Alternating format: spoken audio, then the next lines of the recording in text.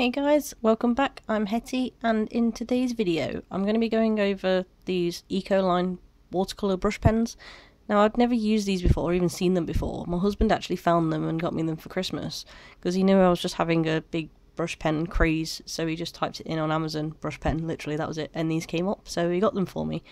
And they are actually very interesting to use.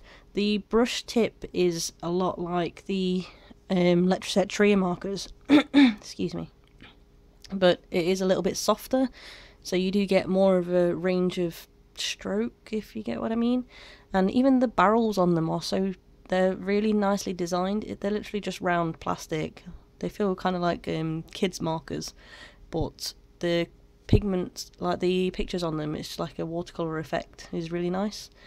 But when I was testing these out to start with, because I wanted to see how the colours actually came, they do match the barrels, which was nice. They match pretty well to that. But some of them have a heavier ink flow than others, like the yellow ochre, the red and the purple, and especially that dark blue. It's really heavy, but then others like the green and the yellow weren't as heavy. So that was kind of interesting to see. I wanted to try using different watercolour techniques with these, like just basic ones. So I tried doing a wet on dry, and that worked quite well. Some of it came out kind of blotchy, but in a nice blotchy way, not a ugly one. Because I find when I use normal watercolours, I don't like the blotchy look as much. I prefer it a little bit smoother. But with these, I think it looks better blotchy, which is a very, I don't even know. But then I also tried the wet on wet technique to see how well they blended, and some of them definitely blended better than others. Like you can see the black blended fairly well, and the orange, that just blends loads. It's like the ink on that is just, it goes and goes and goes. But then the yellow ochre, the green and the red, you can see where it's not blended as well. But when you blend the two colours together, they blend really nicely, so that was quite a good contrast.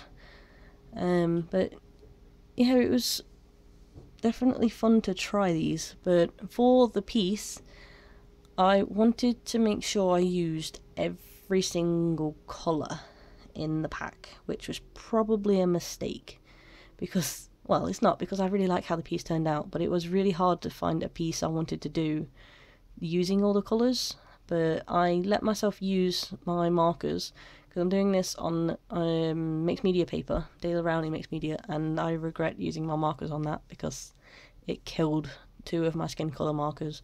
Well, one's nearly dead, one is just, I've had to throw it away, it's completely gone because I don't have refillable markers, sadly.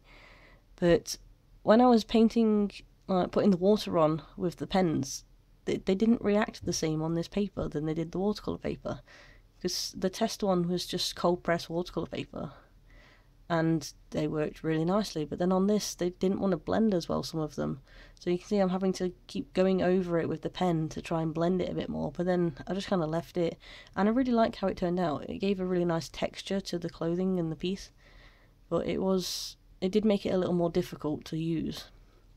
So I wouldn't recommend using these on mixed media paper unless that's the look you want to go for, then go for it. But the colours in these are really nice. They're so vibrant, which is surprising for watercolour stuff because I found a lot of it, and when you mix it with water it's still quite vibrant. You have to use a lot of water to get it pale, which is really nice. So that was a good difference compared to watercolours, and even compared to inks. I know some inks do that as well, but it was nice having it in a brush pen. It was easier to control. And I did find when I was doing the blue, that was probably the worst. The dark blue especially didn't want to blend, but you can do a splatter technique, because I actually scraped the cap of the pen on the nib and it splattered over the work, but I wasn't too bothered because I wasn't aiming for a super neat piece of work, because I really liked how the messy painting style was going. So yeah, that's one technique you can do with them. And the other one is you can use a wet paintbrush and get more control with the colour and gradient, because I didn't want really harsh black lines. I just wanted it a little like as shading and stuff. So I thought I'd try it with a little paintbrush, just getting a wet paintbrush on the nib of the brush and picking up the colour, and that worked really well. So these are actually quite versatile for different things to do. They'd be great for like taking with a travel watercolour book Instead of having to take loads of watercolours like the palettes and your water brush pens or a pot of water or whatever, you can literally just take these in a pencil case with your brush pen, your water brush pen, and your sketchbook, and that's it. It's so much easier to carry around, and you don't have to worry about the paint leaking out of the palette either. So these are definitely something I think I'm going to put in any of my travel cases if I go anywhere. I have no holidays booked for this year, but if I do go anywhere, these might be something I'll definitely take because they're fun to use for quick little drawings. And I think my favourite colours out of this whole pack were the green and the pink.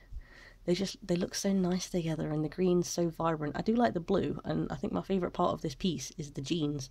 I love how the texture and everything turned out on that. It's really pleasing to my artist eye and the watercolourist inside me. But yeah, I'm using my Kuretake brush pen again to do this one, and yeah, sorry for the re-upload because this is actually the second time I've uploaded this. The first time, I don't know what was wrong with the audio, but it had just gone super quiet and there was a squeaking noise or something on it, so I re-recorded this voiceover for you and re-uploaded, and I hope it sounds a lot better. But anyway, the video is coming to an end now, so thank you for watching. Please like and subscribe, and I will see you in my next video. Bye!